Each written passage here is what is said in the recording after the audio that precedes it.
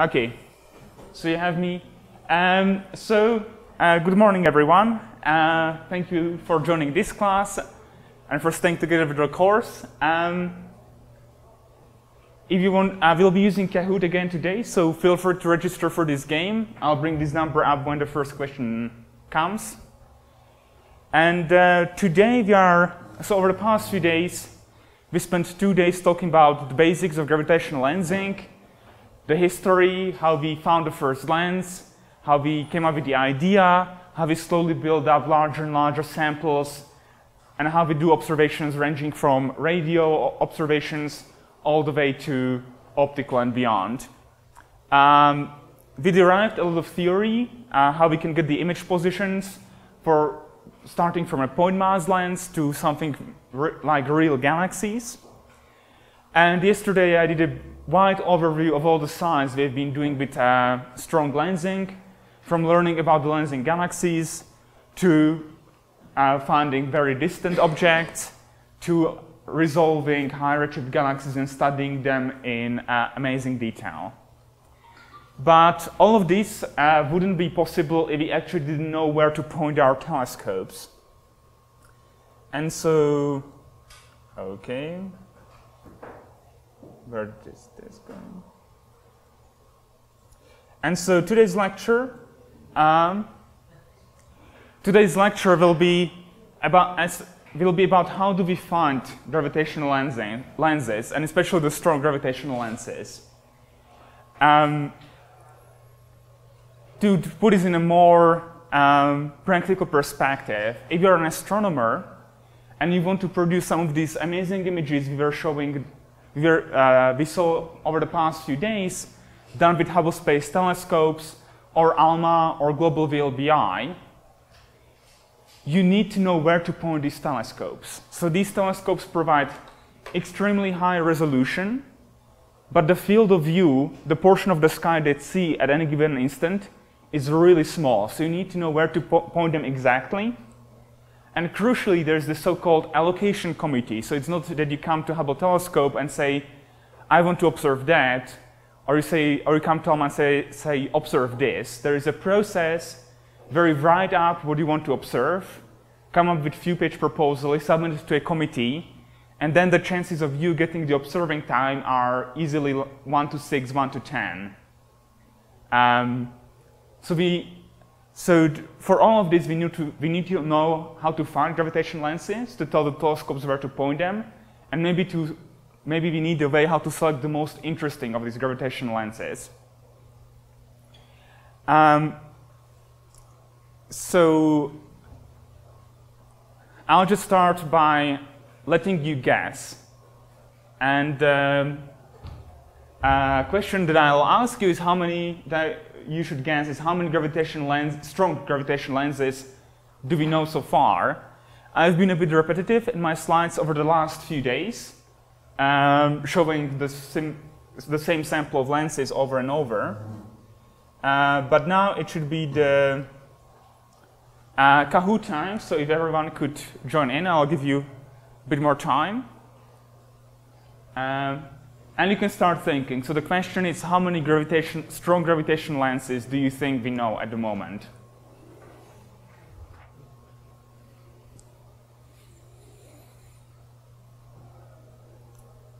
So 3 to 100. I didn't allow option less than 3 because we definitely saw more than 3 gravitational lenses during these classes. 100 to 500, 500 to 1,000, more than 1,000.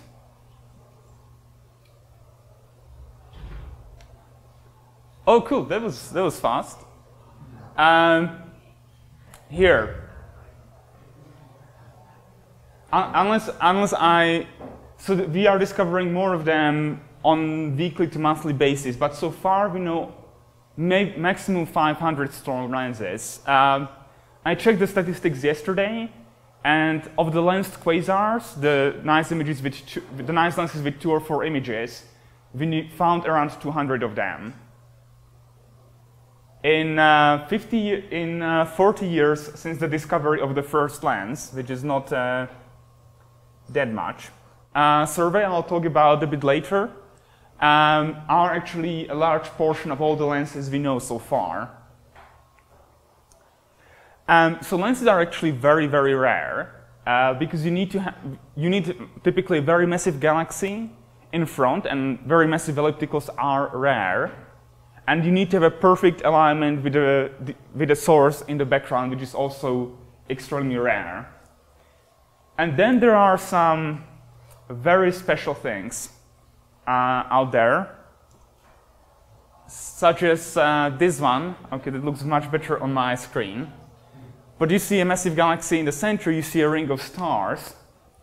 And if you wouldn't mind going back to Kahoot again, take your time. Okay, now you see the ring a bit better. What is this?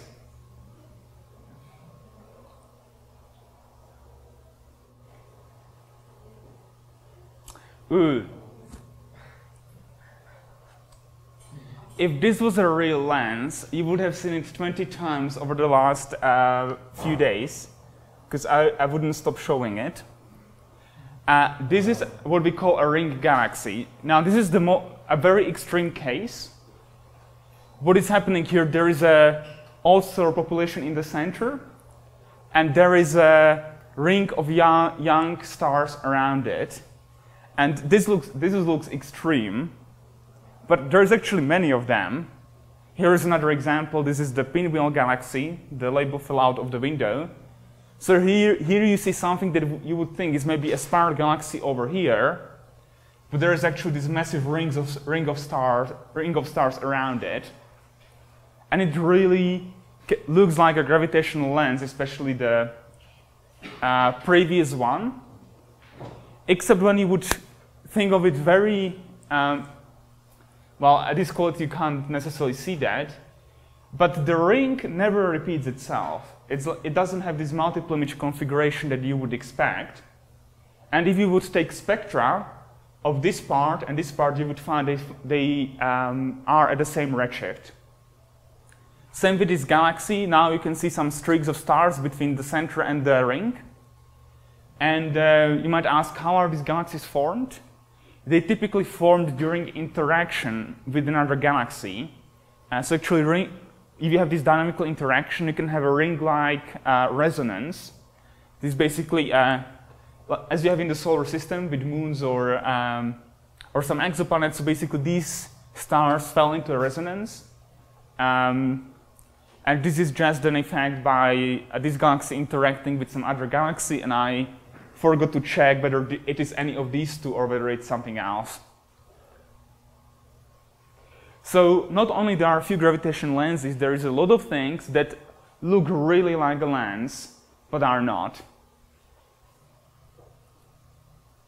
That was the quiz time. So what I will talk to today is, in not necessarily this order, I'll talk about lens fighting techniques in general. I'll say how we can do this with spectroscopy when we have detailed spectra of each galaxy, and what do we do when we only rely on pictures taken with different color filters. I'll talk how we get smart and try to select lenses. I'll give a detailed overview of two big surveys that were trying to find lenses. There will be Clase and Slacks. These surveys, what they do, they only provide you some candidates, something that might be a gravitational lens. So you need to follow it up and confirm. And finally, I'll talk, what I already hinted at earlier, about the amazing number of lenses that will be coming in within the next few years and decades. Just to put this in the numbers, strong lenses is indeed extremely rare. I didn't do the full calculation here. Oh, I lost the tag. To make sure that you have a strong gravitational lens, you ideally want to have 2 images, at least, of the background galaxy. Because if you are in a direction where you have only 1 image of a background source, it's really difficult for you to say whether there is lensing going on or not. So you need 2 or 3 or 4 images and maybe Einstein ring. And if you do the math, the chances of a high redshift source being glanced are maybe 1 to 10,000, which is not crazy low, but it's very low. Imagine you would have to look at 10,000 galaxies to find one gravitational lens. So how did we find many of the lenses that we know now? By chance. If you remember the Q0957, the first gravitational lens discovered that I talked about on the first day, what they were doing, they were targeting radio bright quasars. So they were looking for AGNs at large distances, and they were doing this by radio, and then they used optical spectroscopy to try to put the redshift onto these galaxies. And just by chance, they were using high-resolution telescope. They were able to see that one of these two quasars has two components, and then they used this spectroscopy to confirm that indeed these two images over here have very similar spectra. And when, so this was the original images they were working with. If you go much deeper in exposure, you'll see there's actually a lot of galaxies that you can't see in this image because the quasars are so ridiculously bright. But if you integrate for a long time, you will reveal there is a lot of galaxies that actually act as gravitational lenses. And to demonstrate that this is indeed much longer exposure, look at the star over here. It's bleeding only a little bit, but now it's horribly oversaturated because we just integrated for so long.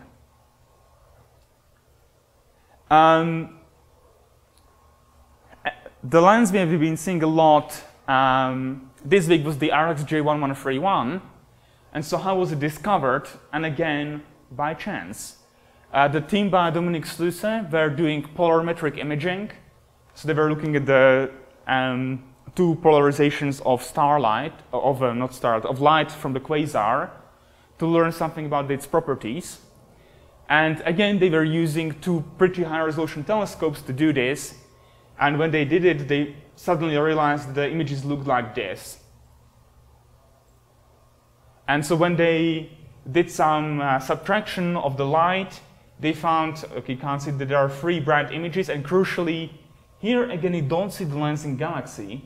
You see this big blob over here, some small blob over here, so you have to model them and subtract, and then you find, oh yeah, there is a lensing galaxy in the middle. And when you do the spectroscopy, because again, you could have something like we saw before, a ring-like galaxy, just a bunch of galaxies together, although that is unlikely with quasars. Here is a spectrum for the image that is over here. Here is the spectrum, the A1, for the brightest of the 3 images over here. And here is a spectrum for the galaxy in the center. And you will find, the D and these 3 images have very similar spectra. There is a bright emission line over here, some bright emission lines over here. They align very nicely. And this is the spectrum of the central galaxy, which looks completely different. And if you take some of these absorption lines, does it have a strong emission? It has a strong emission here. You would see that it's a very different redshift. This is a redshift 0.66. This is a redshift of around 0.2. So now they found that there are 4 images with a similar redshift and a galaxy in the center at a very different redshift. That's like a gravitational lens. But hoping that we will get lucky does not really work if you want to really do science and especially build large samples of galaxies.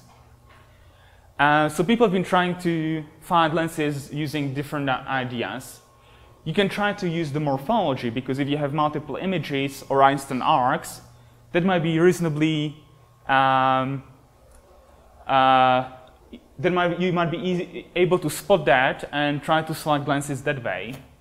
You can do spectroscopy, because as we saw in the slide before, we have now 2 galaxies, the lensing galaxy and the lens source, that are very close together spatially, but have very different spectra. So if you would take the spectra of this entire region, you would actually see emission lines and absorption lines for 2 very different redshifts. You can go for the unusually bright sources because of the high lensing magnifications. You can make a bet that if you see something really bright, it might be a gravitational lens or a nearby galaxy. I mean, but nearby galaxies we usually can find. And this gets even worse for large samples. The old school way is to do it by eye.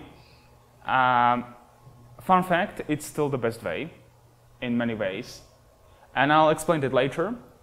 So you need a lot of students for that, or some really crazy people, and we'll discuss that later. There have been some citizen science projects that I will discuss. People are trying to use machine learning, and I think MJ is an expert on that next week. So how we can make finding lenses easier? We can go for high redshift sources. So the further away from you the source is, the more likely that the light as it comes towards you will encounter a very massive galaxy. So if you look at sources at redshift 0.5, none of them will be lensed. At redshift 1, it's going to pick up. At redshift 4, actually you might have a better chance of finding something that's gravitationally lensed. We need high resolution, because if you can't tell apart the Einstein arcs or multiple images from the lensing galaxy, you'll never find that you have a gravitational lens, unless you have the spectroscopy. And another major thing is that I was hinting at yesterday. So yesterday when I was talking about how many degrees of freedom we have for lens modeling, I said that relying on fluxes of the lensed images might be tricky, and the problem is that the foreground galaxy has dust in it, and so this can dim your images. You also need to think a bit at what wavelength do you want to do the observations. So here is one nice gravitational lens. In this image you might sort of see the multiple. There is an arc here, there are multiple images here, and it's a complicated lens, so there is more lensed images in the radio. So in the radio you clearly see there's a lot of stuff going on. Here you see this is near infrared. You see there is some complicated structure here. This is normal optical light, and it's completely dominated by young stars in the foreground galaxy. You will never see there's a gravitational lens just from this image. Here you can maybe spot it. Here you can definitely see there's something interesting going on, like what is this, like 7 quasars suddenly close together. So I tried to draw a very brief and rough scheme of how do we do it. So you need to have a starting sample. So you either piggyback, you either use some already existing surveys and try to select your candidates using some fancy technique. So this is what we typically do in optical and radio wavelengths. Or you can just go for a large area of sky and hope to find some very bright sources, which is what we do at far infrared. Then you somehow select the candidates, and I'll talk later how do we do it. In far infrared millimeter waves, typically the brightest stuff is lensed. Here it gets more tricky. And then you want to make sure that you actually have a gravitational lens. So you need high resolution observations to see there are indeed multiple images or Einstein arcs. And you need the follow-up spectroscopy to make sure that the two sources are the two things are at two different redshifts. Otherwise you have ring galaxies all over the place. And maybe after this filtering, maybe you have some lenses left. And if you wouldn't mind going back to the Kahoot. Oh, there we go. So I'll think about which wavelengths we use to find lenses. Which of them is not good for finding gravitational lenses? Radio, millimeter wave, X-rays, or optical?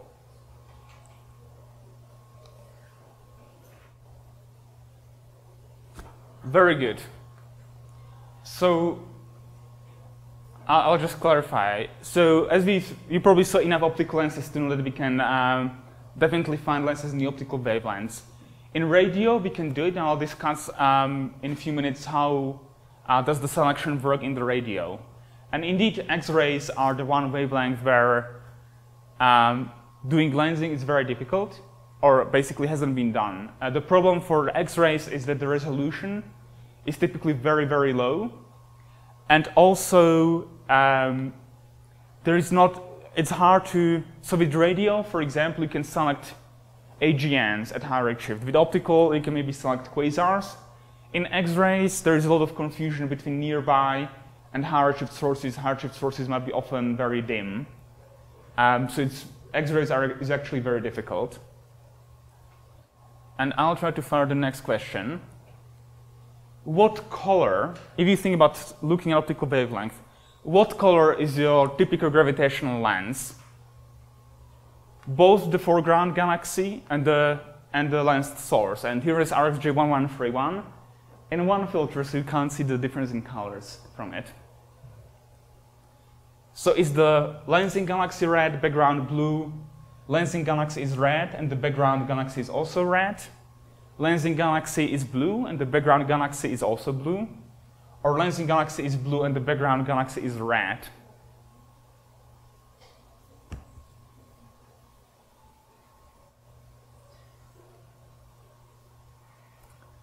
Very good. Lensing galaxy, so as we said before, lensing galaxies you need something very massive, typically an elliptical galaxy. And elliptical galaxies have very little star formation going on. They have very few young stars, but a lot of old stars. So they are typically redder. But also elliptical galaxies are rare. So whereas blue star-forming galaxies, there's plenty of them, especially as you go back towards higher redshift. And towards higher redshift. So elliptical galaxies will do mostly the lensing, so the lenses will be preferentially red. But then what color your source is going to have depends strongly on what is the relative number of blue and red galaxies at high redshift, and the blue galaxy is when. And indeed, there is this nice plot I only found last night from a recent paper, where they look at this. So this is a comparison that shows the color of the source galaxy. This is the color of the lensing galaxy. This is in magnitudes. So this is green minus red. So I believe blue is over here. Okay. And red is over here. No? No. The other way around. Basically, the point is, if the galaxies have the same color, it would be along this line. Up here, it means the lensing galaxy is bluer than the source, and it happens only in 2% of the cases. And down here means that the lensing galaxy is redder than the source. And this already gives you a hint of how we can try to deal with this. There will be two distinct colors for the lensing galaxy and the lensed source, and the images and the lens will be in the center. Well, just like in a ring galaxy, actually. This is redder than the blue thing around here, so we don't get rid of them.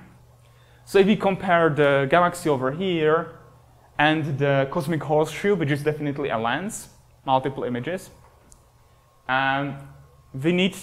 we can select them by color, but then we need to think about morphology. Does it have multiple images? And crucially, the redshifts are necessary. Because for this galaxy, the redshift of this red part and the redshift of this blue part is going to be very different because they are large distance from each other. Whereas here, it's the same galaxy. They will have the same redshift. And so that's what I was trying to do. So this is again one of the options. Even if you don't have resolved images, you can just look for redshifts of the lens and source with the unresolved observations, but I'll talk about it later.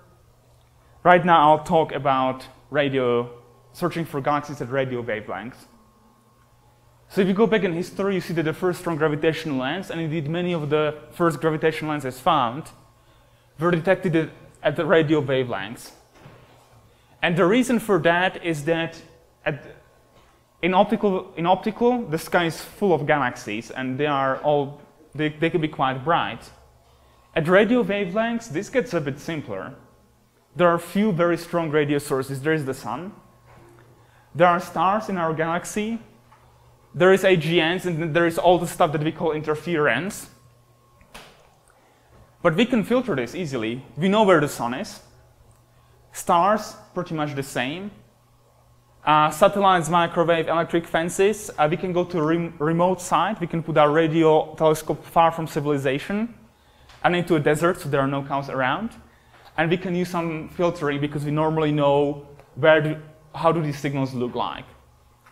An active galactic nuclei, the last type of source, is really good because they are extremely bright, and so you can see them until very high redshift. And this is already going back to what I was saying before. If you have a very high redshift source, it has a somewhat higher chance that as the light was traveling towards you, it passed around a massive galaxy and got banned. So we can just blindly follow up all bright radio sources, which has been done, so I'll show that in a second.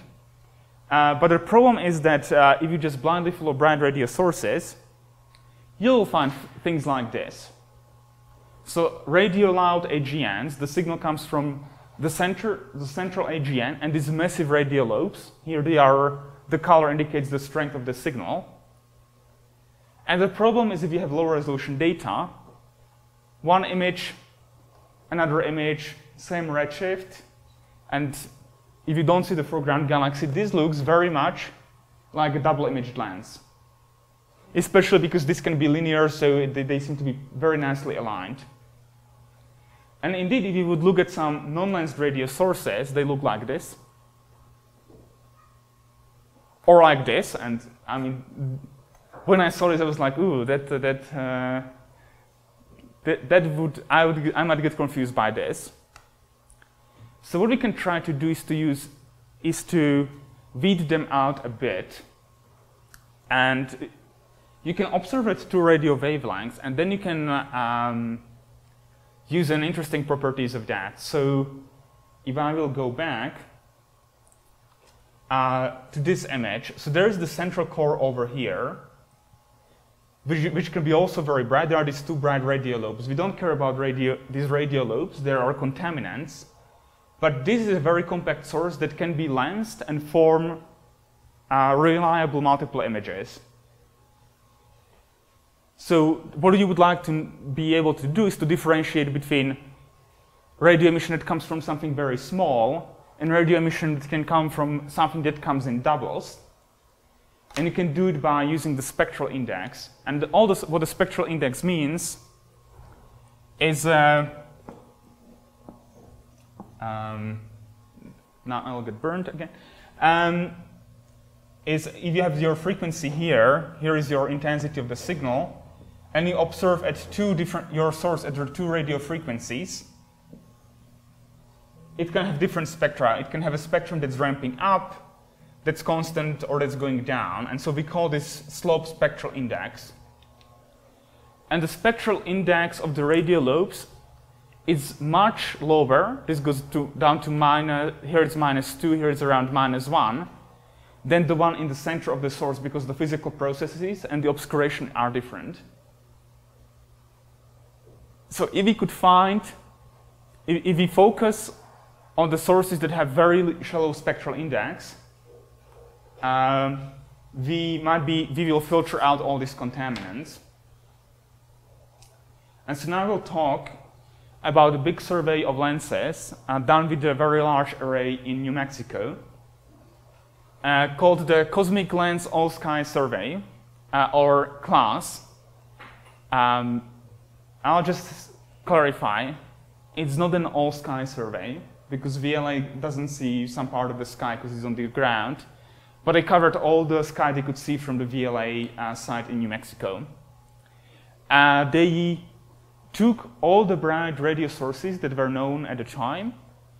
They applied a cut in the spectral index. So from the catalogs, they discarded everything that had spectral index too low. So their spectral index is higher than minus 0.5. And they chose bright sources. Because if you have a bright source, it might be because it's lensed. And if you apply this to criteria, you are left with 16,500 objects. And this is coming from catalogs that done at low resolution, so you don't know if these have multiple images or not. What they did then is they went to the VLA and put in a very large program that they would take snapshot observations of all these objects with VLA at somewhat higher frequency and at very high resolution, 0.2 arcseconds. So we saw yesterday or the previous days that a typical Einstein ring might be an arcsecond or so. This would really resolve it. And then they looked for sources that indeed have multiple components within less than 6 arcseconds within each other. And they found 149 candidates after this selection. And if they relax their criteria, they have 194 additional sources. How was this done? By hand. So they used what you were laughing about before. For all the 16,000 images done with the VLA, they had multiple people going through them and trying to look for something that looked like a multiple image configuration. And then they used also some automatic model. This is again early 2000s to try to do this in a more sophisticated way. So you are left with a few hundred candidates. What do you do then? Did the slide not change? Okay. You go for even higher resolution, and they went to eMerlin, and then to even higher resolution. At the end, they had 22 lenses out of there should be 16,000 objects they started with. Just to explain, so this is how the VLA images look like of some of the lenses. So there is maybe something happening here, 2 images over here. Oh, this has 4 images. 2 images, 2 images, 2 images, 2 images, 2 images, 2 images, faint second image. I believe I have more of this. So again, you see some, this is actually 3 images. This is 3 images, this is a bit of a mess. There's something interesting happening here. This actually has an Einstein ring, if you would look at it at high resolution. So this is the pipeline they were using. And so these are the images from the VLA. Then they went, as I said, they went to eMerlin. That we mentioned on the first day. eMerlin is an interferometer in the UK, made up from different radio dishes. So you can see 7 of the dishes from the array. They are at different sites. Each dish is different, which makes fun to process the data. And as a fun fact, they have the first huge radio dish built, the Lowell telescope outside of Manchester. This was built in the 1950s, among other things, using parts that were previously in British battleships. They were going to scrap, so they could get parts from them for cheap. And when you do, so these are the VLA images. When you go to Merlin, you get much higher resolution. And now you can see, you start resolving these 2 images away. You see there is an Einstein ring over here. 3 images over here, lots of images over here. So this is one way how you can do it. Go to radio wavelengths and sacrifice a lot of observing time. Remember, they observed 16,000 galaxies to find 22 lenses. The problem with this type of selection is that actually most galaxies in the universe don't have an AGN.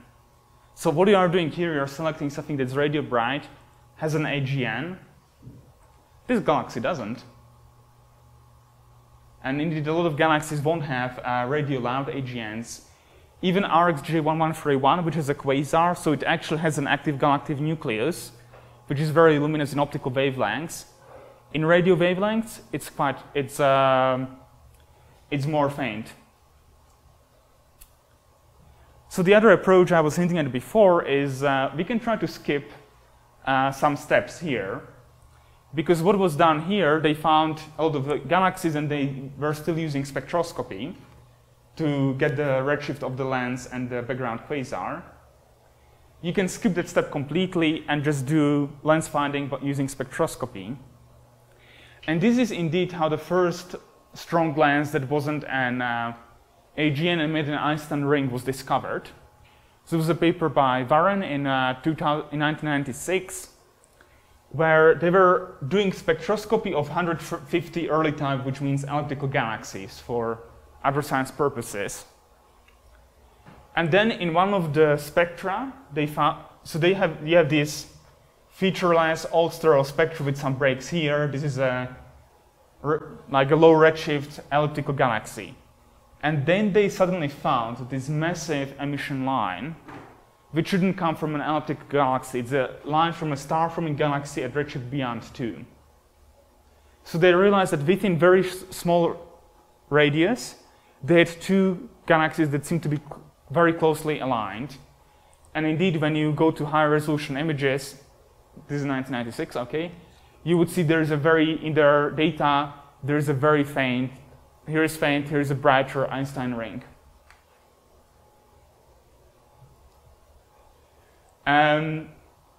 So just to summarize, another option to do is to do low resolution observation, spectroscopy, look for something that has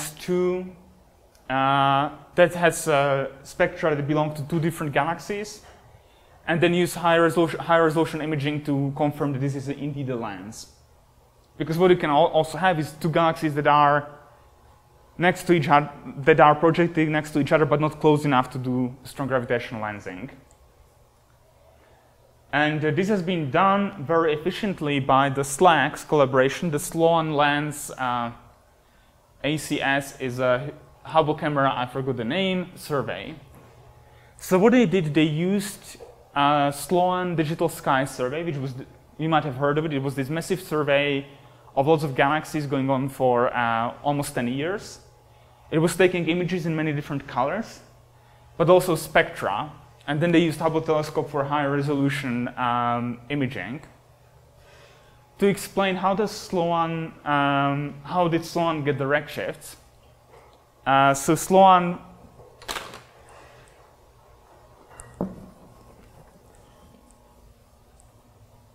here was their telescope, and they, as a part of the survey, they targeted some galaxies that they knew would be in their field of view, and then made a mask.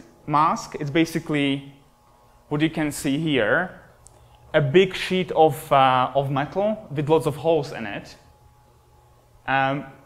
Each hole is centered on one of these galaxies, and then they took a spectra for each of the holes. So this allows you to get spectra for a lot of galaxies at the same time. And each of these holes has 3 arcsecond diameter. And 3 arcsecond, that's pretty close to what we would expect for a typical Einstein radius. So what the SLACS team did was to take all of these spectra, actually notice, I think selected spectra towards elliptical galaxies, and try to look at them. Here's the amazing data quality, and look for spectral lines that have to come from 2 different redshifts. And what you can see here, you can't probably read this, but it says this is a continuum redshift. So they fit the continuum of the foreground galaxy at redshift 0.3 to 2. So this is that elliptical galaxy. Then on top of that, you have all these very bright emission lines, which actually come from another galaxy at redshift 0.58.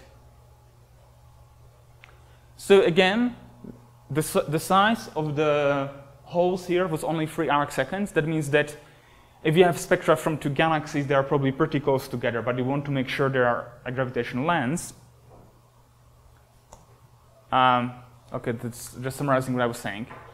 But this is the type of images that you would get with Sloan telescope. It's basically a blob of reddish light, because it's a small telescope, the seeing isn't that great.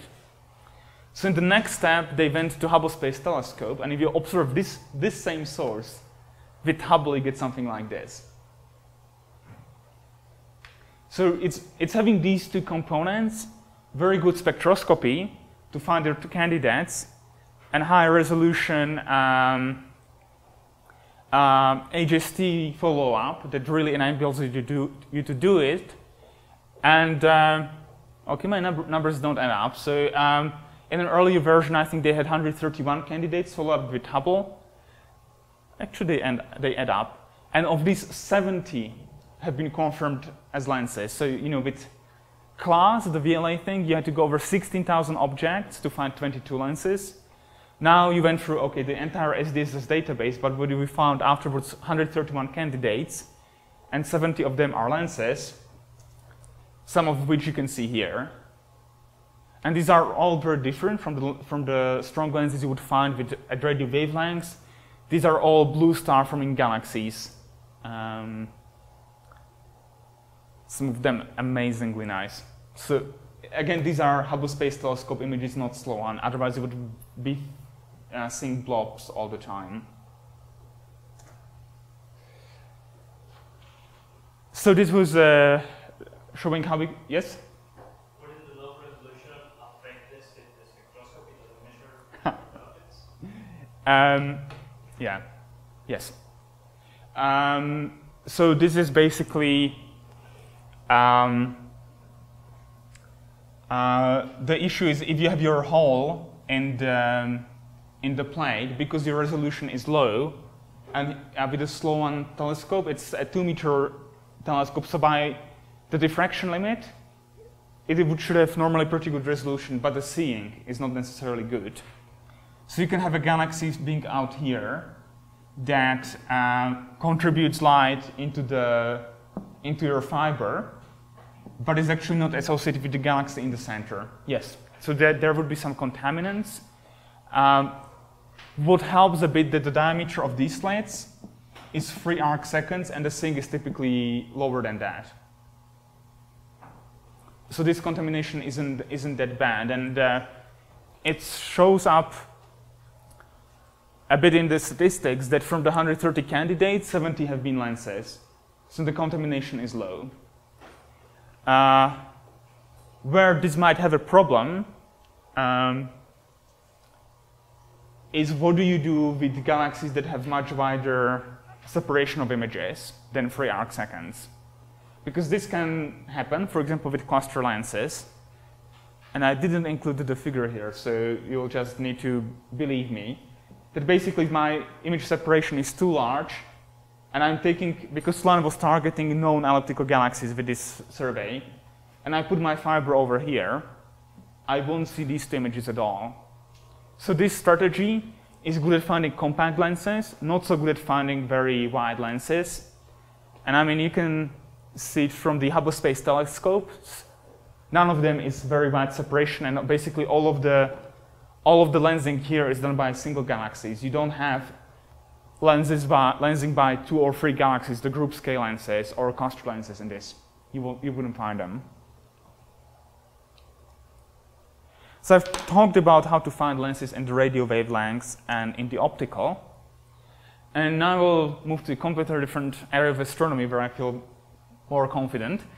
So this is at far infrared and millimeter wavelengths. And let me just briefly walk you through this. So when you look at the galaxy that has star formation and enough dust in it, its spectrum will look something like this. So this is, on the x-axis, we go from 0.1 micron, which is close to optical. Well, that's optical, that's 100 nanometers. So you go through optical, near infrared around 1 micron. There's some features around 10 microns coming from carbohydrates. And then you have this big thing over here,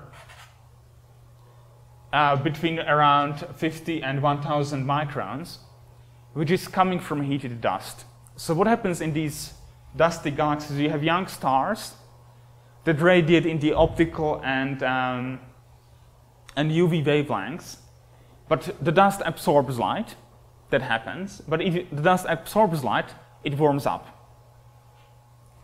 And so what you see here is actually the emission coming from the dust heated by starlight. And it's bright. Like on this curve, that can be a large part of your galaxy luminosity. So we have a lot of bright sources in far infrared and millimeter wavelengths, because if we go to high redshift, this will move to the millimeter window. And then there is, okay, the video works, surprisingly. And then there is this thing that I'll spend some time on. If it would start from 0,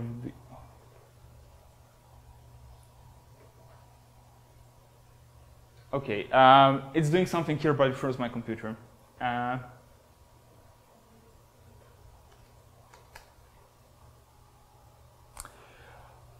Okay, it might start running again. So if you take this dust spectrum over here, let's say I'm observing at this wavelength, at redshift 0. As I move to higher and higher redshift, but I keep observing in the same wavelength, I'm moving in a rest frame to shorter and shorter wavelengths and up this bump. So my galaxy is getting further away. It would normally become fainter. But I'm also probing the parts of the spectrum when it's becoming brighter and brighter. And so this adds to this effect that when you take, let's say I'm observing at this wavelength, and I'm changing the redshift of my galaxy I'm putting in. And you see at some point, so originally it drops rapidly, and then it almost stops changing. It's decreasing very, very slowly. Look at the wavelengths where I'm observing with my stick. And basically by redshift 7, it's almost, it stops here, and we do again. Okay, not good. So I'm observing at this wavelength, 1 millimeter. So first it drops very fast because the galaxy is moving away. But now I'm moving to the part where around redshift 2, the intersect of the curve with my stick doesn't change anymore, or changes only slowly, up to ridiculously high redshifts. And what this means that these dusty galaxies with lots of star formation appear to have the same brightness between redshift 1 point something up to redshift up to ridiculously high redshifts. So if I would look at the sky in the millimeter wavelength and look at the brightest sources of it, they don't go down with redshifts. My bright source might be galaxy at redshift 2 or at redshift 8, or at redshift 6. They'll appear to have similar brightness. Unfortunately, far infrared wavelengths are not accessible from the ground. So the big breakthrough was done with the Herschel telescope in far infrared wavelengths and millimeter wave telescopes such as the South Pole telescope. And here we are using additional, so we have two effects. As you move further to higher redshifts, your galaxy brightness doesn't go down, what you measure. But what happens is that galaxies don't get, for galaxies, there are chances of them forming, let's say, 1,000 solar masses per year of stars is very low. So if you would look at the intrinsic brightness of this galaxy, it goes sharply down. So you have a lot of dusty galaxies that are somewhat bright, but very, very bright dusty galaxies are very few of them. But if you have a lens with magnification of 2 or 5 or 10 or 20, a galaxy from over here in flux will move up here. Galaxy from over here will move up here. Some galaxies from over here will be also magnified. So there is this very simple trick, which is you do a wide field survey in far infrared or millimeter wavelengths. You look at the distribution of the fluxes of your sources.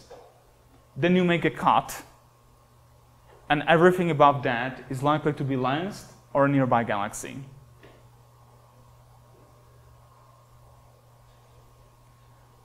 And this is finding lenses in a very unsophisticated way. We basically do a search at a wavelength where basically all the bright sources are strong gravitational lenses.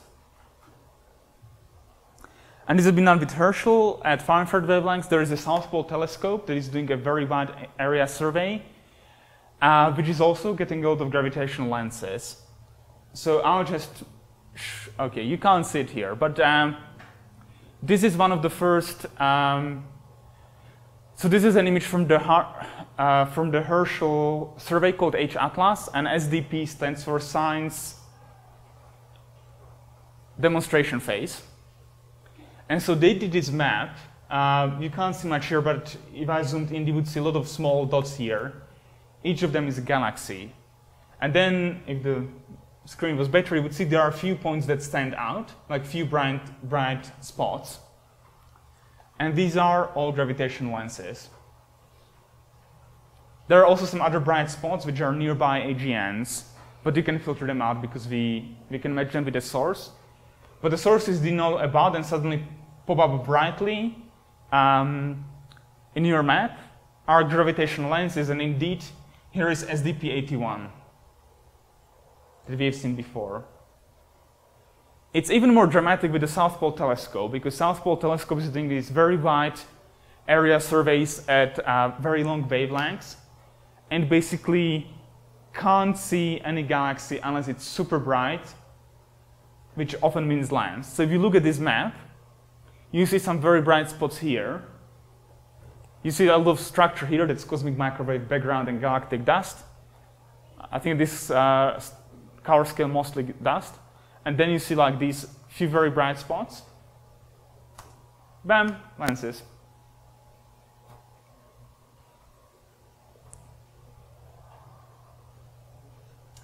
So what this has done for us, these surveys with Herschel and South Pole telescope, is we have hundreds of lensing candidates, and even some of them were found in using the Planck satellite. Planck satellite was not supposed to do gravitational lenses. It's measuring the cosmic microwave background. You might have seen the nice map and galactic dust. But also, there are a few lenses that are so bright you can find them in Planck data. The problem here, and you may remember the exercise from day 2, when you calculated the resolution of Herschel, it was, I think, 6 or 10 arc seconds. It's really bad at these wavelengths, and the problem is when you have your lambda over d term, these telescopes are small, like Herschel is 3.5 meters, South Pole telescope is 10 meters, but your wavelength can be a few millimeters. And your angular separation of the lenses is on the order of 1 arc second. So what do you need to do after you have all these candidates is to go for higher resolution imaging, typically with early ALMA cycles or submillimeter array in Hawaii, which is what people did. So these are images from H-Atlas, a survey with Herschel, done now with submillimeter array. So the black stuff is optical light, typically from Keck or Hubble Space Telescope, and the red contours are millimeter wave emission. So you see there is like multiple images. This is a very tight Einstein ring. This is SDP-81 with a large ring, 2 images, 1 arc, second arc. There is some, you see here an arc in the optical with some bright component over here. But what you can also see, the problem with these lenses, take SDP-81, you have Hubble space imaging over here, you see the lensing galaxy, but you don't see any emission at the position of the red contours. Actually, there is some super faint one, but the point is these dusty galaxies, because they have so much dust, they can completely absorb all the starlight from them, which makes it tricky to do spectroscopic follow-up. This has been also done with SPT, so now it's low-resolution ALMA data, beautiful Einstein rings over here, multiple images, nice Einstein ring over here. This is a nice lensing configuration. The source galaxy here is at redshift 5.6. So we are picking up really high redshift lens galaxies. But again, for SPT lenses, there is no optical emission in this point. So how do you do your spectroscopy to really confirm this is at the different lens, at the different redshift of the foreground lens? You do millimeter wave spectroscopy. So in millimeter waves, there are bright emission lines from carbon monoxide or C+, which come from the gas in the galaxy. And this is a summary of spectra for the first part of the South Pole Telescope sample. Here we have spectrum for each galaxy. Here they didn't get any emission lines, but then you start picking up some bright, this is CO423 line, CO322 line, this is CO524 line, this is carbon line, very faint in some galaxies. So you can get very robust redshifts for these sources as well.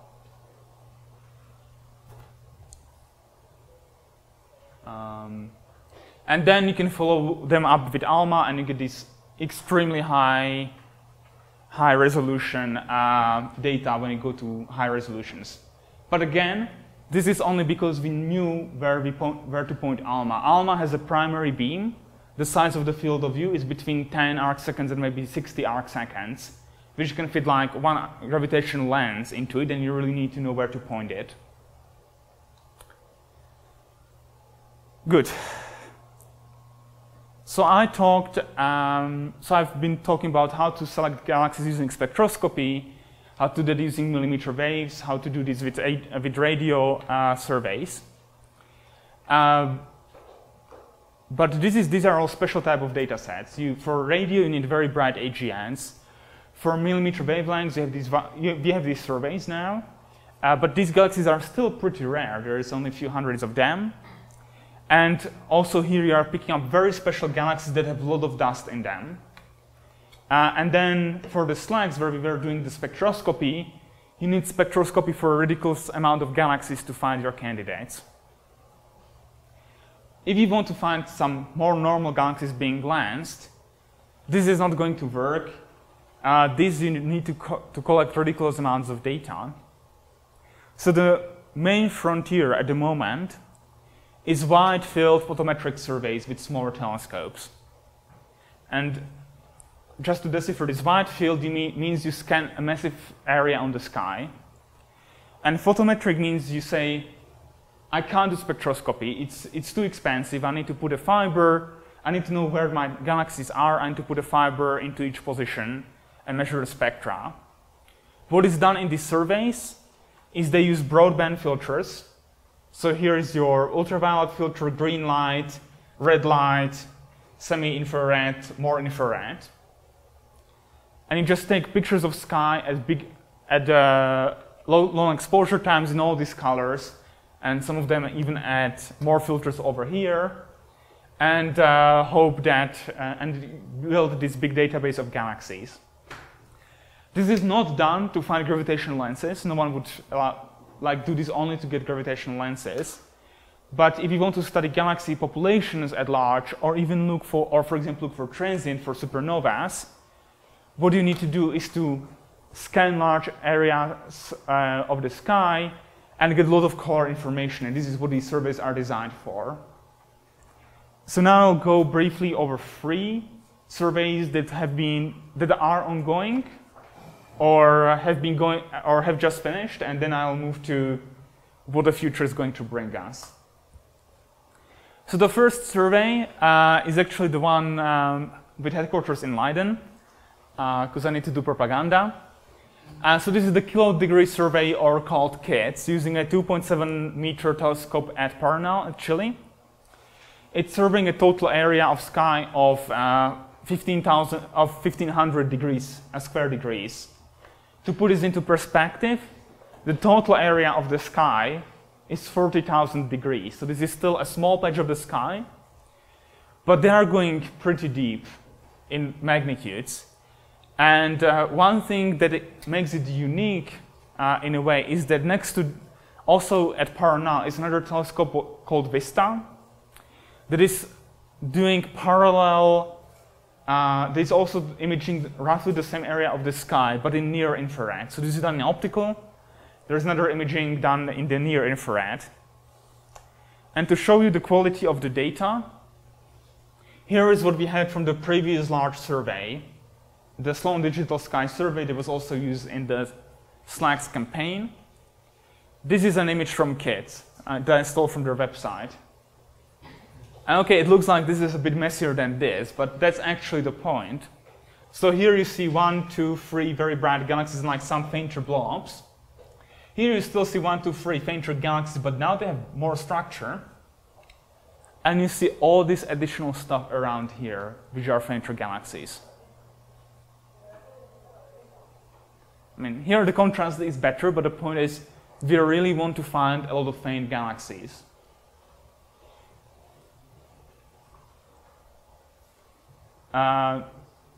Another survey that finished a few weeks ago, I believe, is a dark energy survey using the 4-meter Victor Blanco telescope in Chile. This is the telescope that Pedro has posted next to his door. So this ran from 2013 and 2019 and is doing wider area than was done with the kits. Okay, and we froze again.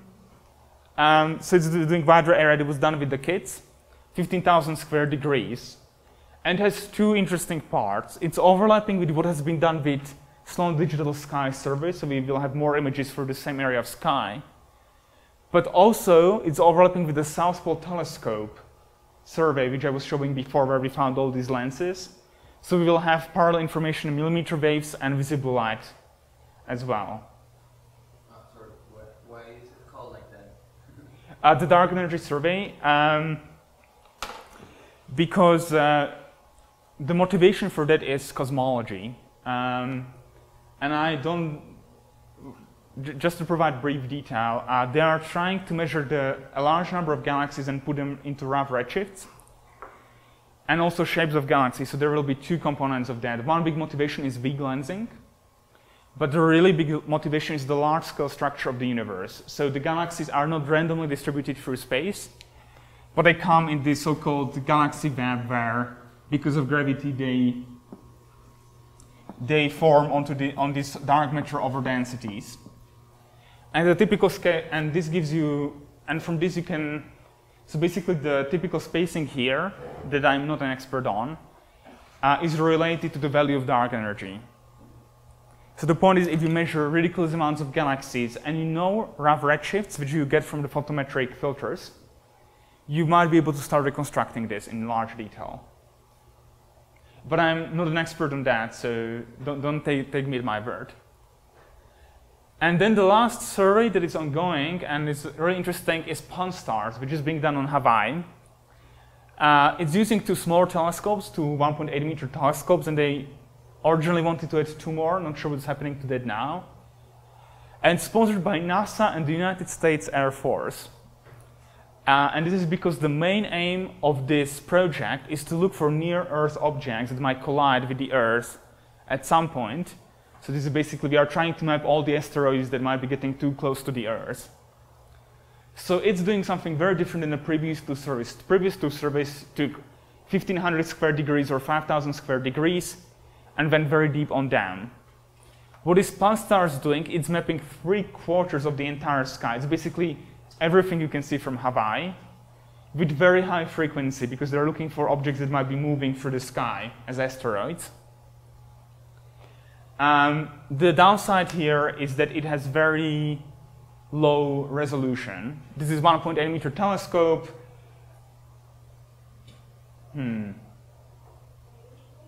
Okay, I'm freezing again. And I can't go backwards for some reason.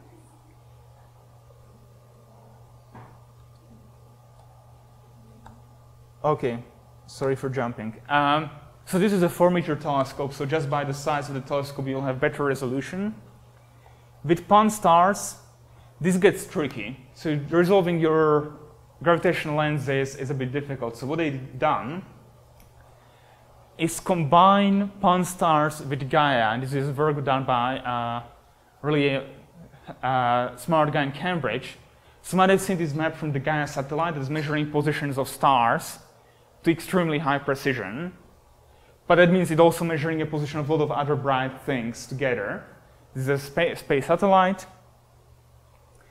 And when you can combine the colors from pan-stars with positions of lights from Gaia, this turns out to be a very good way how to find lensed quasars, which are bright enough to be found in Gaia data. So this team, in 2 papers, discovered 46 lensed quasars using this technique, and here you see some images.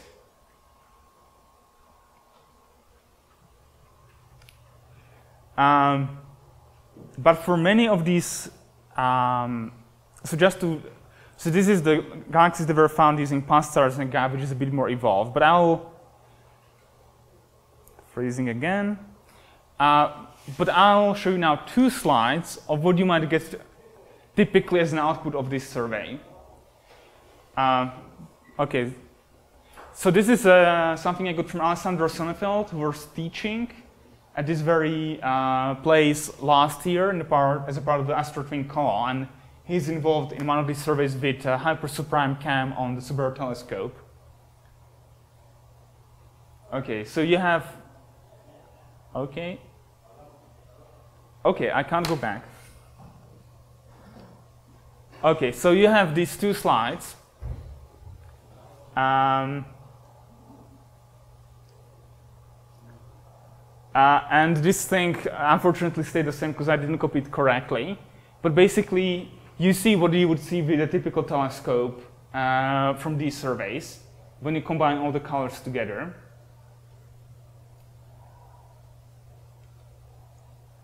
So now you would go to your Kahoot. We'll play a game that all these people have to play, and we will try to find gravitational lenses in this. I'll go to the slides again.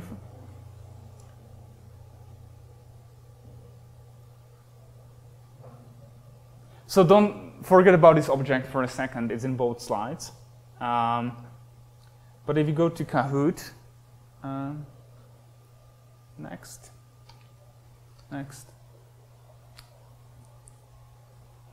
Which of the 2 slides is the one with lenses? So you will have 2 minutes for this, and I'll keep on skipping the slides if that. And this thing belongs to the first slide. It shouldn't be in the second slide.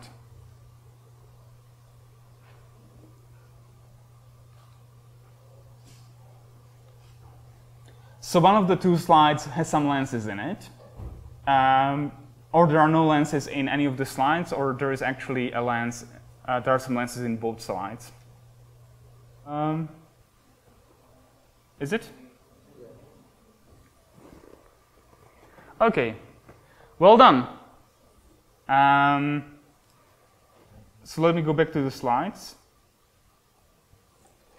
So this tells you how difficult this exercise is.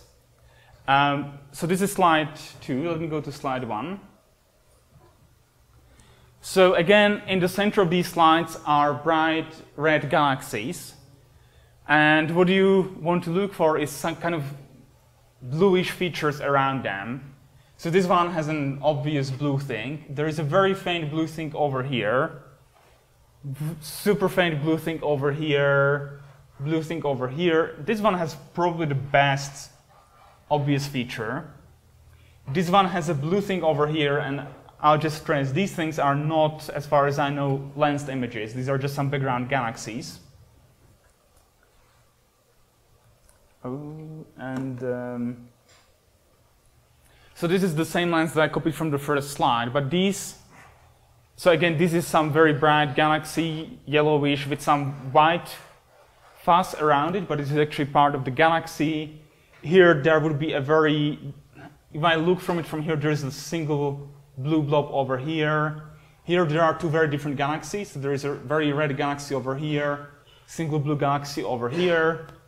This is very mixed, and this is a single galaxy. That's the lens from the previous slide. But this is basically the type of data sets we have to work with, and this tells you how challenging this is. These are pretty large telescopes. They provide a lot of color information. Still, this is rather tricky. I'll just make an announcement about this. So Alessandro Sommerfeld was happy to provide us with some of the already analyzed data from one of these surveys. So if you want to try this yourself, I'll be posting some data on the Google Drive. There's already a training data set with, I think, 10 lenses and 10 non-lenses.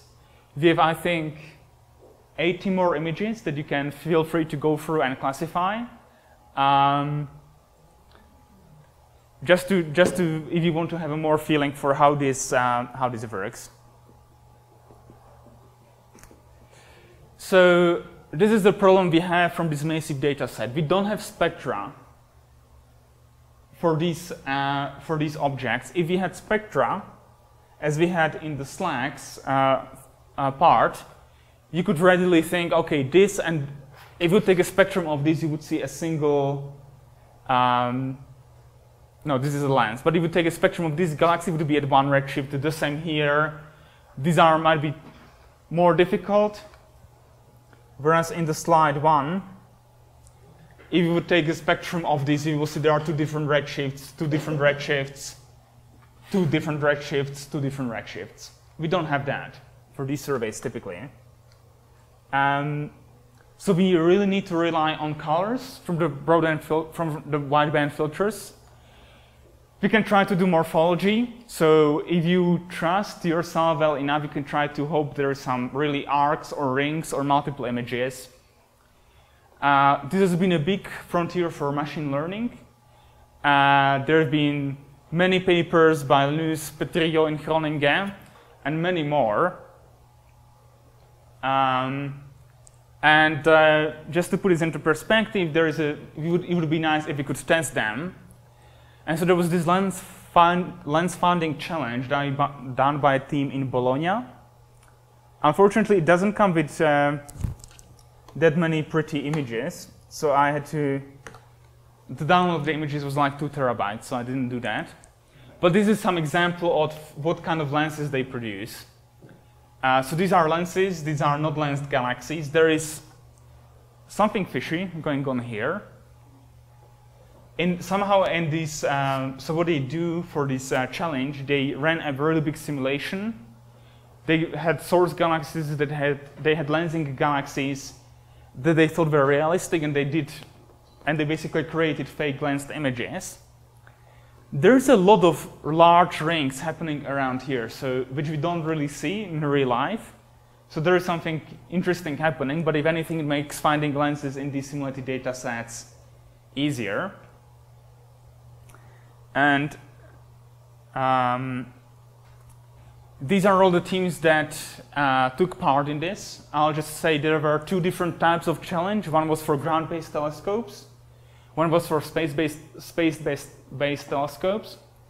And so these are 24 teams that took part in this challenge using wide range of techniques. There is some deep machine learning, neural networks, some classifications. Some people were, I think, trying to look for arcs. And then there was this one team by Neil Jackson and Tagore and Manchester 1 who did everything like this. They went through all the images by hand. So they took 100,000 images. They had 2 people. They did it in 2 days. One person went over 30,000 images at the rate of 2,500 per hour. The other one examined 70,000 images at the rate of 5,000 per hour. I don't know how you do that physically, but okay. And the point is, I don't see the results here because they are difficult to visualize. They outperform many of the algorithms. The problem here is that as humans, we are very good at recognizing shapings. That's what all of the deep learning is trying to reproduce. If you have humans who are really fast and have a lot of skill, they can still outperform many algorithms. And indeed, even for a lot of these other teams,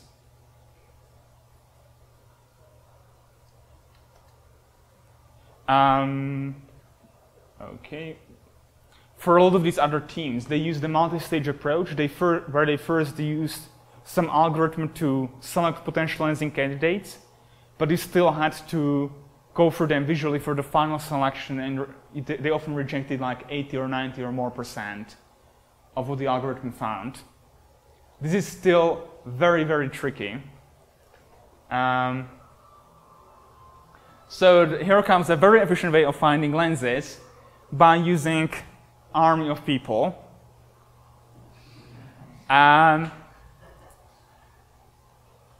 Because if you realize that if you can train humans, they might be able to find gravitational lenses in these low resolution, few color data, and they can do better than expensive algorithms. Why not do that? So this was exactly done. Okay, this ended up in a different order than I wanted. So this was done by so you can use crowdsourcing to do this. And there is a project called spacewarps.org, I'll show it on the next slide, where they decided to feed people two different surveys. First, the CFHTL survey. This is Canadian, French, Hawaii Telescope Lensing Survey. And then later, and this was the main effort, a survey with the Japanese 8-meter Subaru telescope on Hawaii.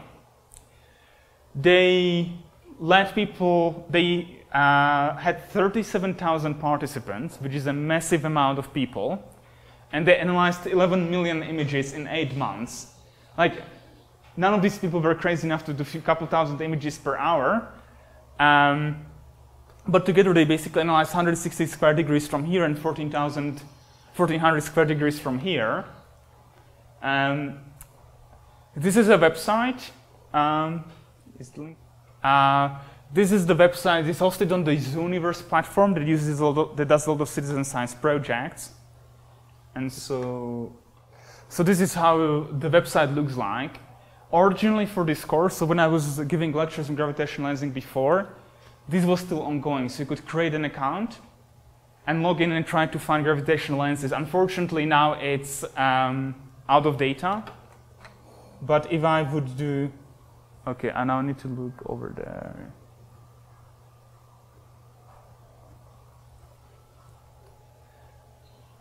Okay, so it comes with a handy guide, and then it shows you basically image of some field where they think there might be a lens in few different colors and with few different imaging processing techniques, and this makes it easier for you to spot something that looks like a lens. Well, this is a blank field. Blank field, blank field. You know, you have to click for a lot of images, and they will start reproducing again because the website is no longer fully functional. But this was a very successful project. And again, the point is you train the users. So at the beginning, you would have to go through a few tutorials where they show you how does the lens look like, what is not a lens, what are the potential contaminants, like ring galaxies. They found lenses. They actually found quite a few of them. This is just one page of few that could be filled. And again, this is the type of images people had to work with, but here you see a super tiny Einstein ring, some multiple images over here. This is a group scale lens, something that would be completely missed in the slides because there we had 3 arcsecond radius. One lens over here. Well, basically all of these are lenses, but you see some nice arcs. It looks better on my screen. So again, this is the type of data set that I can provide to you if you want to try this for yourself. Unfortunately, it's no longer being done online. So what happens in the future? All of these surveys so far have been done with small telescopes by different teams, but there are some major efforts being underway that will produce a lot of lenses in 2020s and beyond. First, I would just like to explain how many lenses do we expect to detect. So this is an old paper by Oguri and Marshall, almost 10 years ago, but it's a good illustration. So what they did some very simple simulations. And what you have here, this is for a survey that would cover 20,000 square degrees, half of the sky. And this is how deep your survey. So this is your survey goes down to the 18th magnitude, 20th magnitude, 22nd magnitude, and so on. And this tells you how many lensed quasars, this curves over here, do you expect. So if you have a survey of 20,000 square degrees and going down to maybe 23rd magnitude, you might expect a couple thousand lensed quasars. Whether that will match the actual performance, it's tricky, but I'll finish this lecture by talking about 3 surveys that will start imminently in 2020s. So one is the Large Synoptic Survey Telescope being done in Chile. This is the artist's visualization. This is a photo from the construction site, I think a few weeks ago. It's almost done. It will be finished in 2020. Now they are building the dome and the entire telescope and instrumentation is ready. It will be 8-meter telescope, so we no longer have these low-resolution images. It has the largest CCD ever made with massive field of view, so it can observe lots of galaxies at a single time. It covers 18,000 square degrees, which is almost half of the sky. So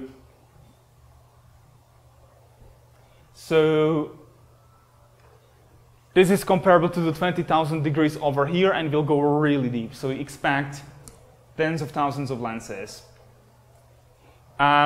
Here is the view of the camera. So here is the angular size of the moon. Here is the total field of view of almost 10 square degrees it will have. The downside is that on the first the main survey will not have spectroscopy. It will have many colors and higher angular resolution. So it's like the surveys we saw a few minutes ago, but better resolution and deeper. And the second thing is that a big motivation for this type of survey is transient events like supernova, meteorites, and so on. So they decided to go for a very short exposure time. They point the telescope somewhere in the sky, and they take 15-second exposure. There is now some discussion about having a 30-second exposure. The problem with 15-second exposure is that you don't go deep enough for a lot of extragalactic signs like strong lensing, where we want to find something very faint that might not be found in 15-second exposure. And you have a lot of different short exposures, you can stack them, but their image quality degrades. And I'll show an example in a second. There is an instrument that won't have to care about atmosphere at all. That's Euclid, built by the European Space Agency. Launch is scheduled for 2020, most likely. Again, the instrument is basically built up. Now it's more scheduling with the launching rockets.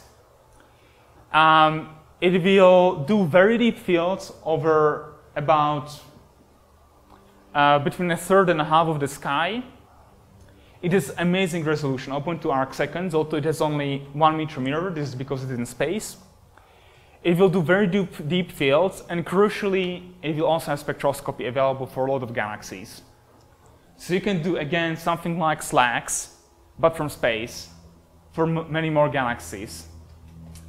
The difference with the LSST is that the LSST reduces its data the day after they are taken. With Euclid, we will have to wait about 3 years until the first data release occurs.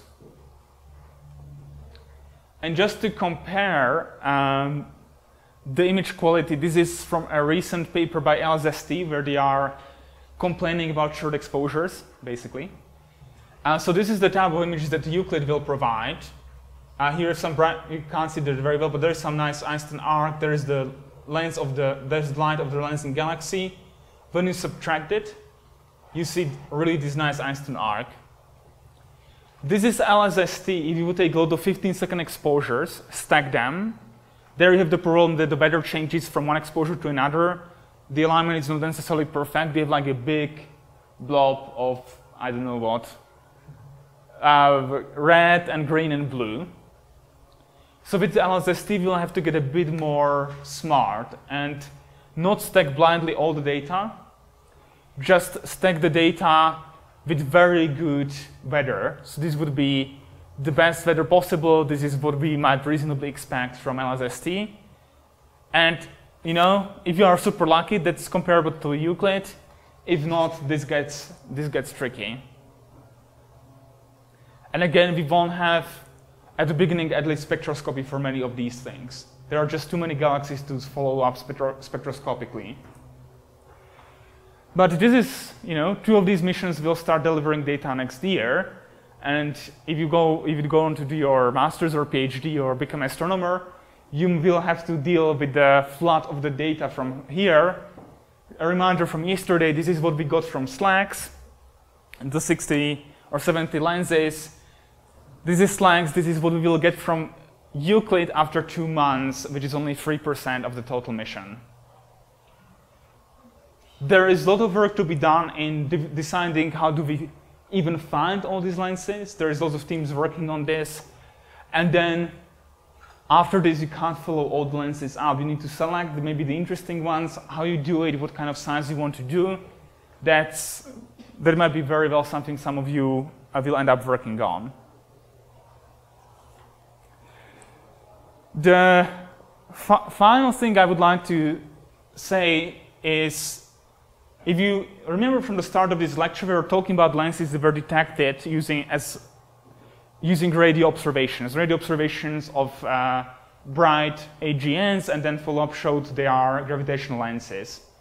And Clase was a very nice example of how to do this. But all of this is done at optical wavelengths. And, okay, let me do it this way. And basically, there are now so many lenses detected in the optical wavelengths that only 10% of all the known lenses were discovered at radio wavelengths or are radio bright. This might change with the square kilometer array telescope that you might heard of. It will be a massive radio interferometer. It comes in two designs. There is in Australia, we'll have a low frequency network, which we don't care about. And in South Africa, we'll have higher frequencies, which provide you higher resolution, because lambda over d. And so this is the visualization, how it might look like. The phase 1 is in a very advanced stages of design. It's supposed to be built in 2020s. Money is going to be an issue, because there is a lot of money allocated, but it's unclear whether the full phase 1 design will be preserved. So with the SKA emit, if you would reproduce the class strategy, the survey with the LSA, from only 1 square degree, you will have 400 lenses. The reason for this is because SK will have so much more sensitivity than VLA did. You can go now for not only the brightest radio sources, but also much fainter radio sources, which increase in number. So the numbers of sources that can be part of strong lenses increases dramatically. If you do full sky that you can see from SK location in South Africa, you'll get 100,000 lenses out of it. The problem I'm worried about right now is that we won't have the resolution to do it. So this is a paper divided in 2015, where we looked at how will the SKA MIT configuration, how will it image some gravitational lenses. So this is B1938, a pretty compact one with Einstein ring. This is some multiple imaged quasar. And the problem is with the SKA, with the VLA, to find these gravitational lenses directly with the SK. We want high enough resolution to resolve these images. This is the best we could do back then with a design that still had very long baselines in it. So you barely resolve this radio ring. And if it gets much fainter, you basically lose it completely. This lens did it slightly better, but again, if you decrease its luminosity, it's also going to get very tricky. So depending on what is going to be built from the SKA, this might be a very easy exercise, and we'll get hundreds of thousands of radio lenses, or we'll get very, very hard. I believe last week New Zealand announced they are getting out of the project, so this is going to be interesting. And this is where I would like to finish for today. Again, I'll just turn the light off for a second. So you can, okay, this helped only minorly, but there's a lot of bright points in this plot. Imagine this plot will get 30 times bigger by the end of 2030s. That's all the gravitational lenses we will have just from Euclid. It will be challenging. What happens to that depends on you as well. Thank you very much for attending this lecture. We will meet at 2 p.m. for the exercises. And today, I'll just announce what we are going to do. So the presentations will happen tomorrow at the beginning of the exercises slot at 2 p.m. For convenience, you can send them to me by email, put them on Google Drive, bring them on USB stick. We will present from my computer, so we don't have to plug and unplug a lot of computers. Today, and also for the rest of the exercises tomorrow, I'll give you, we will discuss the problems that we have been solving so far, but I would like to let you do something with lens finding.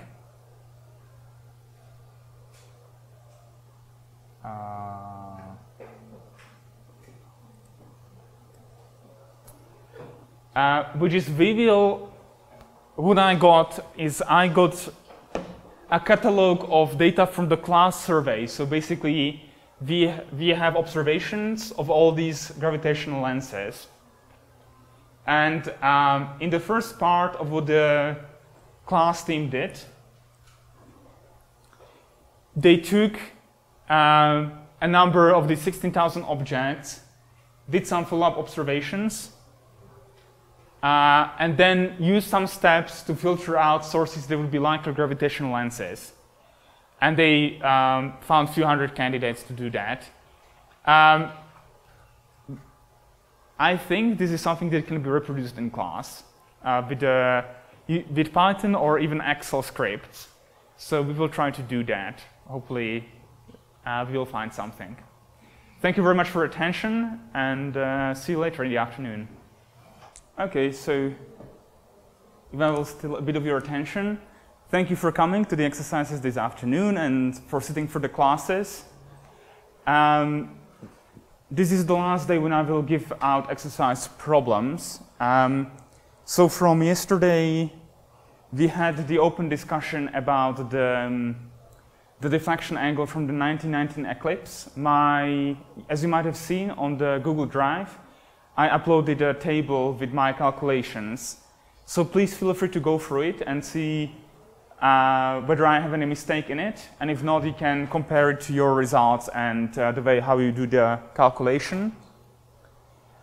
From yesterday, we had 3 problems that I don't think we had much time to discuss. So please ask me questions if you have any doubts, and I will try to post some solutions as well.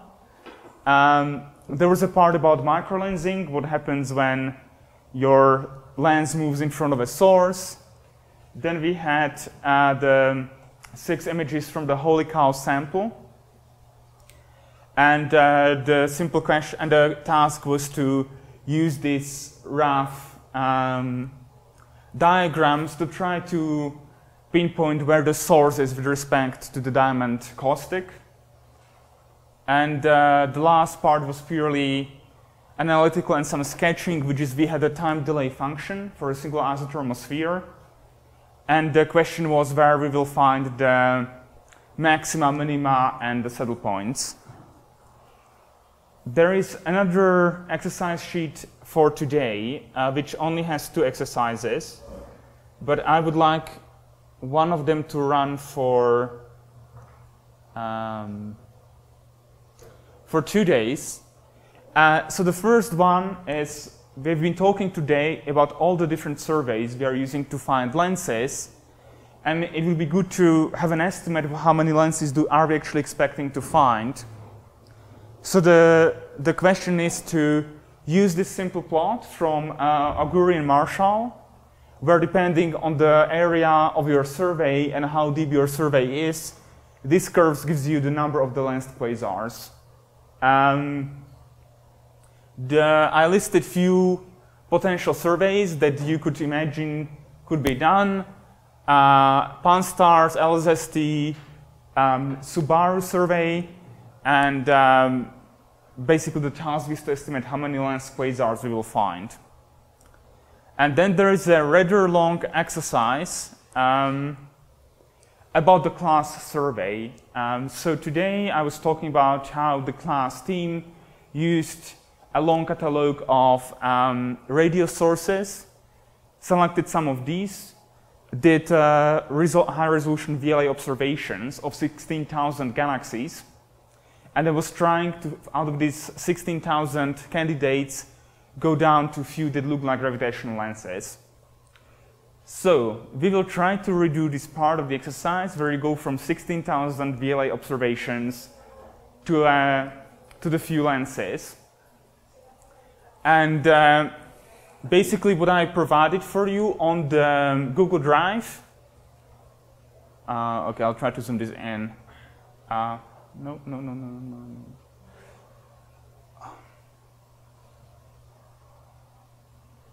On the Google Drive, you will find a file called class_table.data, which gives you the list of all the components that were detected in the class observation. So this table has a small header, but basically what it does for every source detected in the VLA observation, it provides the RA, the right ascension or the x-coordinate, declination, the flux, and the size of this component in 4 rows. And so in the exercise, I summarized the 4 criteria that the Clase team used to reduce the sample to few lens candidates, which is that there have to be multiple components, they can't be too large, they have to have a certain flux ratio, and they have to have certain brightness. And you can solve the exercise whichever way you want. I provided some sample in Python, but I think you can use also spreadsheets to do this exercise. But basically there are few tasks, 2 of them are bonus ones. One is just to apply these 4 criteria to the sample in the table and select some of the lensing candidates. The second one is to actually reproduce another extension that was done to the Clase data file, which is when they change their criteria to look for lenses with very wide image separation. And the final task is, for some of the galaxies you find interesting, you can make simple plots of the image configuration. As I said, I provided 2 scripts on the Google Drive to show you how to read in the table and how to apply this criteria. You might need to tweak the script a bit. You can also convert to any other language you want. And I provided few, just for clarity, few notes. In case things are running too slow, just take first 2,000 rows in the table. They should contain some lenses. There will be some double counting of lenses if you use the script I provided, so we need to think about that. And finally, there is a small note on the coordinate transformation. For the purpose of this exercise, Just take the coordinates as they are given in the table and don't apply any additional corrections to them. And this is the final bonus problem that I will try to upload later today, which is the lenses I was talking about, which were the 2 slides of lenses that we looked at during the class. We have many more of these images. So for you to get a feeling, I already uploaded some training set onto the Google Drive. It should be in a HSC or Subaru lenses folder. And then I will put in some actual images for you to look at. If you have any questions, please let me know. Also, if you want to discuss any problems from the last 3-4 days. These are the last problems we'll be looking at. So for tomorrow, it's really the afternoon session. It's for the presentations, discussions, and answering any questions you might have about any of the problems we encountered. Yeah, please feel free. And of course, as usual, I know I don't say it enough. You can work by yourself, especially for the computing thing. You can also, I think working in teams might be a good idea. Whatever you feel more comfortable with. So, good luck.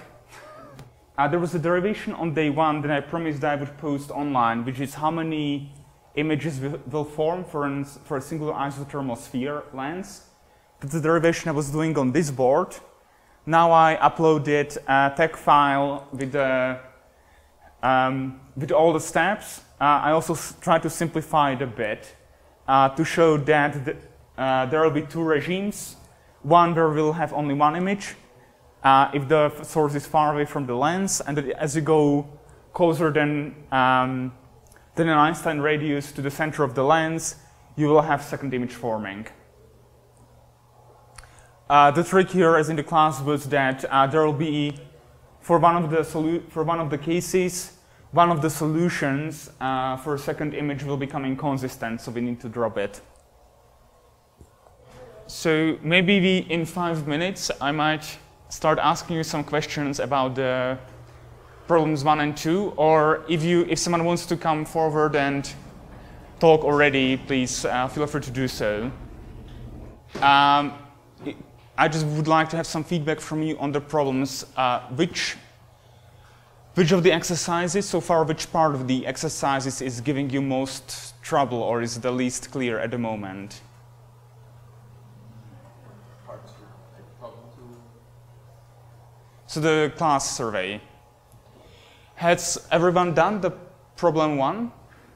Can I have some rough estimates of numbers? So this is not an exact exercise because you have to rely on this plot and read it by eye, but for option number 1, do we have a number of expected lenses? Option number 2, 9,000, some other numbers? Any other numbers for that one? 6,000. I mean, it's 10,000 plus minus 5,000, that's good. The third option, which is LSST. Sorry, 9,000. So we are getting more consistency on this one. 700. 1,400, other numbers. Just to, how I would do it by hand for example, the first survey. This is done for an area of 20,000 lenses. The limiting magnitude is 21.5. So indeed, we should be somewhere around 1,000 lenses, and then you extrapolate. It's also good that the bigger the survey gets, the more lenses you find. So yeah, that's kind of the numbers we expect. I'll have some disappointment for you, maybe. So we start having preliminary results from some of these surveys. I mean, the Pan-STARRS is ongoing, but we already saw people found some quasars, about 50 of them. The Subaru dataset, which has been largely analyzed so far, has so far 0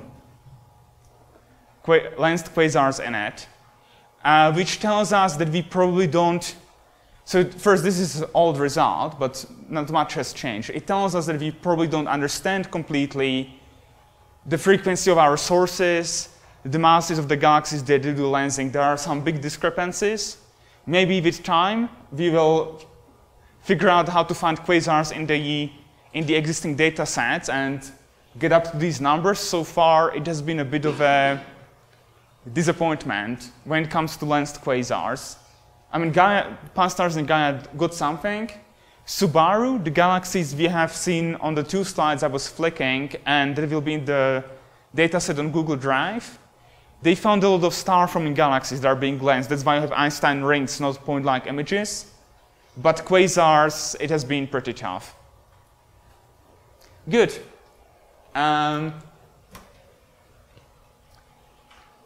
For the second part, for the second exercise, were you all able to use my code, or at least get it running?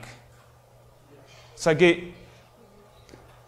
you are free to write your own thing. If you want to save time or are unsure how to do it, I provided 2 versions of a code on the Google Drive. One of them plots, one of them doesn't. The thing there is that the code on Google Drive is using slightly different selection criteria, so you don't get the straight answer. Do we have some preliminary results for task 1, which is how many lenses with 2 or 3 or 4 components you found? Okay. So that's going over the first 2,000 rows of the table, not the full. I think the full table is 26,000 rows or so. Okay, and 5 and more. Do we have any? Okay. Okay. Do we have any other numbers for this or for the full problem set? If not, this is an exercise that's supposed to run until tomorrow. So if there is a way how you can save your work. If you want to save your code and you don't want to save it on the machines, you can also just upload it to our Google Drive. I'll make a folder for your codes. So you should be able to upload into the class codes folder if you want to save your code. And tomorrow we can do the statistics again and see what results we get. Again, this is not a completely deterministic. It's not that there is one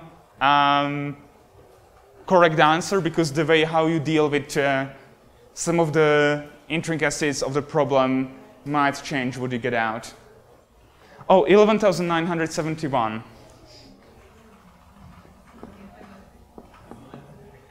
Do you have any of the more component? Okay. I'll say, this to me seems a bit high. What you need to be, what you should check whether you are doing this is that you might be double counting your lens, because the loop currently, I'm not sure if you are doing the same way I did or not, but right now the loop runs over all the elements. So it takes each element and does the lens search, for example, for distance. So this would be your lens number 1. And then it goes on to the next element and does the same search and tells you this is lens number 2. So this might make you double count the number of lenses, or the number of potential lenses. There is a difference.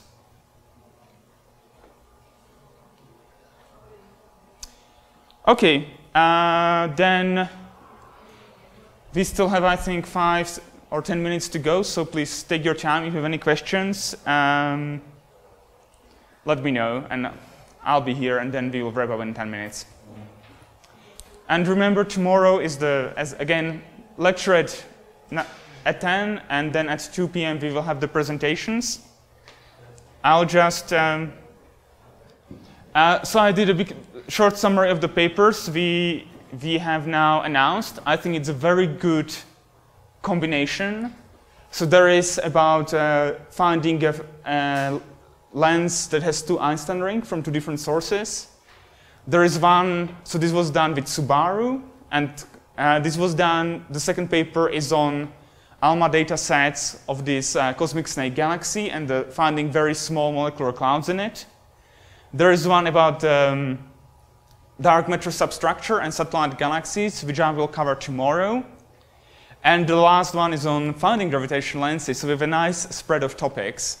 I'm very happy with that. So I'm really looking forward to your presentations tomorrow, again, bring them on USB stick, email them to me, upload them on Google Drive, whatever works for you.